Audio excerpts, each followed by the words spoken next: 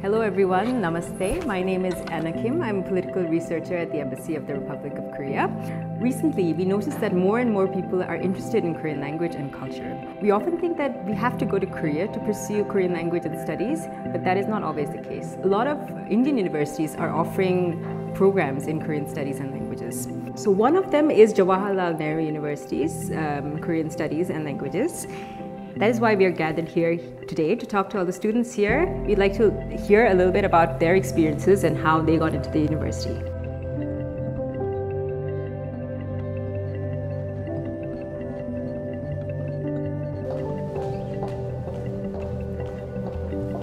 안녕하세요.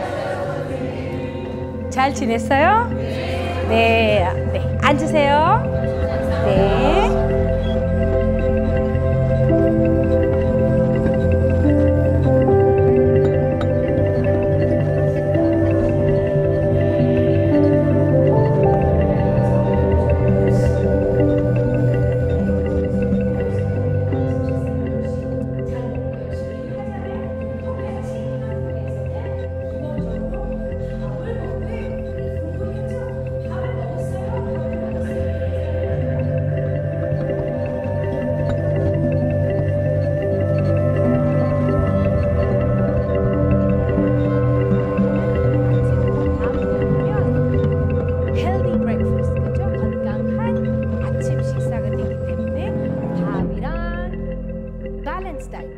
밥이랑 야채랑 찌개하고 고기 다 먹고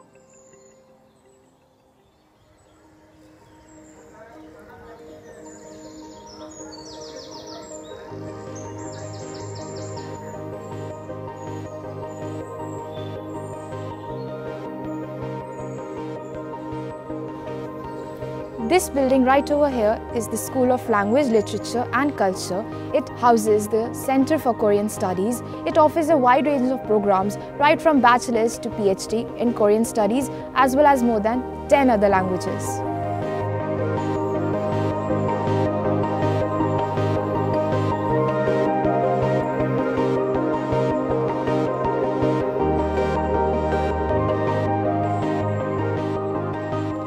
This is one of the most happening places of our campus. It's located on Aravali Hills. It's the tallest building of our campus. And the best thing about this library is that it's open 24/7.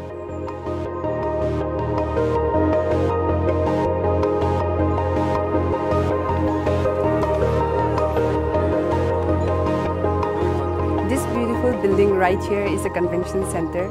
This is where all the major events and programs take place in JNU, and it's probably one of the first buildings that the students encounter in the campus because this is where the whole admission process takes place. And fun fact, this is where we celebrate Hangul Festival every year.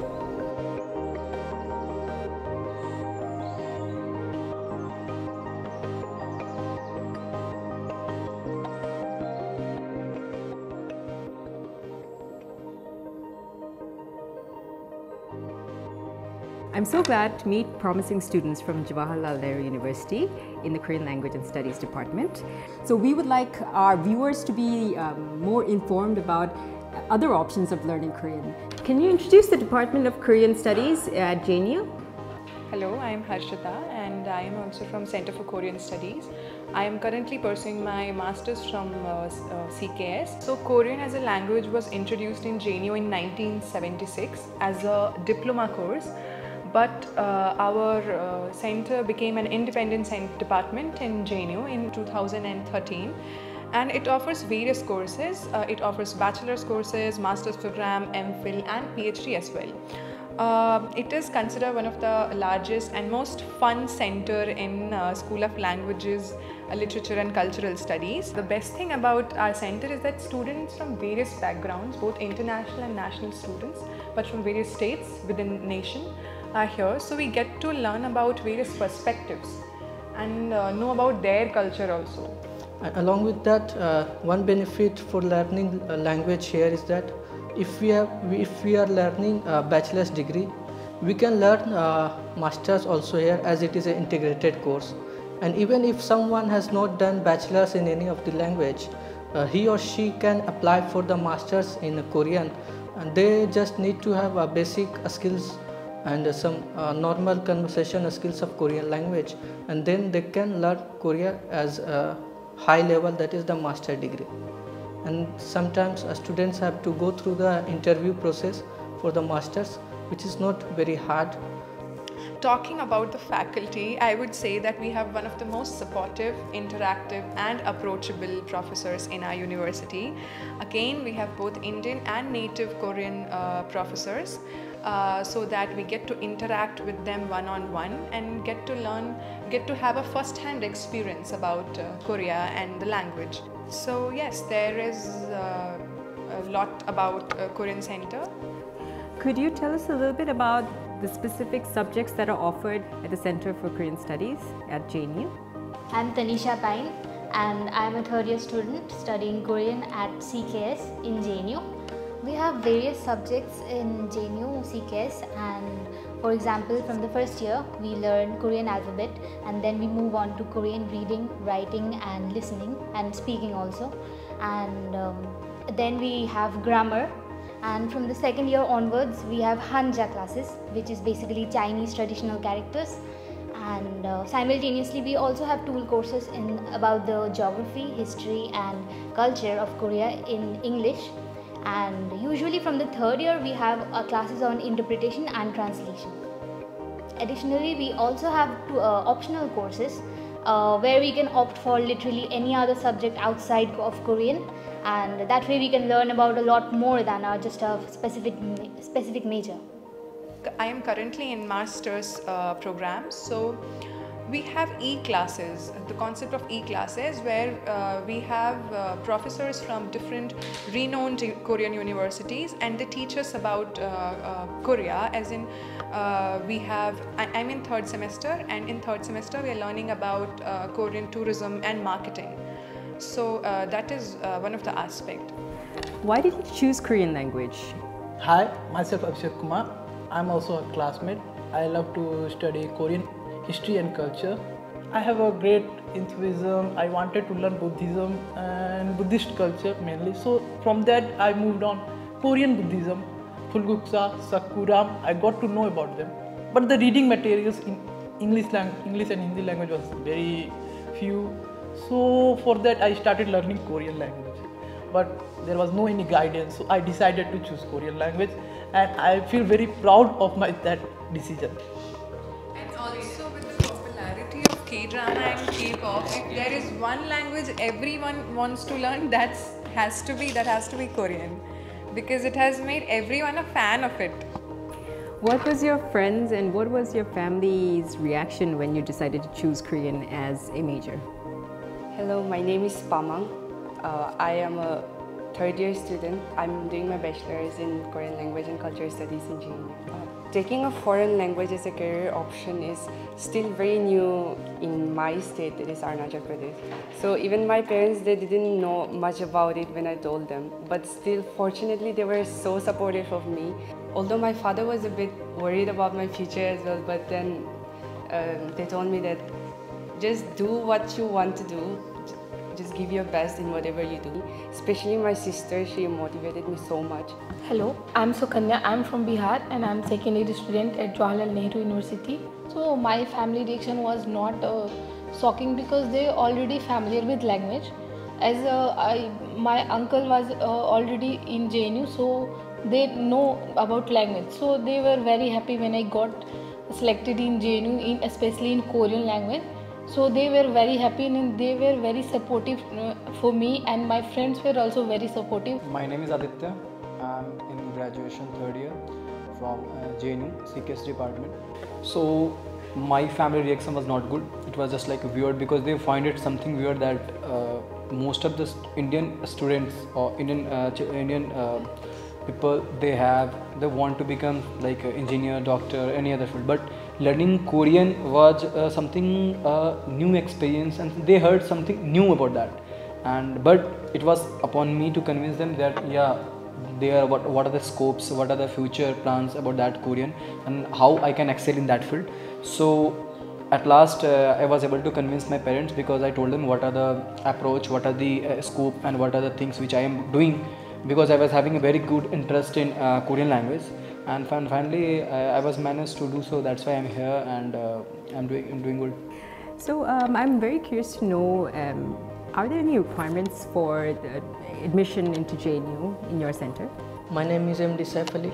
I am BA third year student at Center for Korean Studies. In order to get admission into JNU, a student needs to have 50% in their intermediates from any of the stream, and they need to apply for the entrance exam, which is held annually by the university. They need to select the desired subjects that they want to study. They need to appear in the exam and score more than the cutoffs, and this way they can get admission in their desired subjects. And there is a misconception around students and parents that in order to get into a central university, people think that it is a very difficult job. But as for me and whatever I have heard from my students, it's not very difficult. They just need to have a basic knowledge of the subject that they are willing to learn. Do you have any advice for prospective students who would like to enter your prestigious university? Hi, my name is Aman Patel and I am a final year student at CKS Center in Jawaharlal Nehru University. I would advise them to be clear about their goal and stay focused on it. The goal of your life is to give your life a meaning and purpose. Learn about diverse group of people including teachers, staffs and students community. And don't postpone what you can do today for tomorrow, and the most important thing, increase your level of knowledge rather than memorizing it. What kind of future can we expect if you study Korean language? It's not limited to the Korean language only. That if you want that, if you are interested in polity, if you are interested in economics, you can have so many good universities, world-ranking universities in Korea. It's just like Yon said, our seniors are there, they are studying there. Hi, I'm Kashish Kundan. I'm doing a bachelor's from Center for Korean Studies here at JNU. Many of our alumni are holding great positions and offices in Korea, in Korean companies. So it's really motivating, and I feel enthusiastic to pursue Korean language. And I'd like to conclude and ask your opinions on what is your future plan? In future, I want to go to Korea, and I just want to see that Gyeongju region where Sakura and Fulguksa is there, and I just want to learn how Buddhism is spread in Korea, and I want to do a research thing of that Buddhism, how it's spread there, and Buddhist art and culture, and I want to publish a research paper in Hindi as well as in Korean, as well as in English, so that Indian student, especially high school student, can study those research papers and can get motivated to study about Korean Buddhism as well as art and culture, and they can also choose Korean language. So my future plan is to continue to up to my masters, and I want to be an academician in future, just like my professors who are also the alumni of Jawaharlal Nehru University from Center of Korean Studies. And it's really inspiring to see them doing so well in their lives, being scholars, publishing such great research papers. I'm Sadhika, I'm from Delhi and I'm pursuing my bachelor's degree. So I also like how they got scholarship and how they are now professor and living a successful life. So I think we all want to do the same as them. So yeah. Getting a scholarship and going to Korea is probably all of our dreams right now. But that aside, I would, like I said, people in my state, they are not really aware of foreign language and stuff. But Northeast, I think, is the hub of K-pop and K-drama fans. Although there are a lot of fans there who genuinely wants to learn more about Korean culture, we don't really have opportunities there because we're so far away from the center. We're getting so much opportunities here, but it's not there in our state. So I would love to teach all those people who genuinely wants to learn about this, just like me.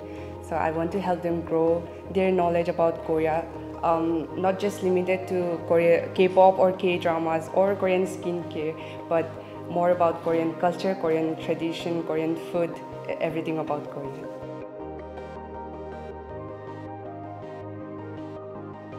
This classroom is built with so many things which a person needs while visiting the Korea. So we have a mini library that is beside us, and there are so many things, just like the watch that represents both the Indian timing and the Korean timing. We have the small paintings. We have the small crafts. We have some small trees which represent the different the Korea as well as India relations. We have even the lights that represent Earth, man, and the moon. So these all things are representing the Korea. One way we can say that it is representing Korea in India. The embassy is contributing a lot in this classroom. Just like just few months ago, they gifted us a handbook which is a Korean dress, and we're enjoying this classroom, and it's a wonderful place.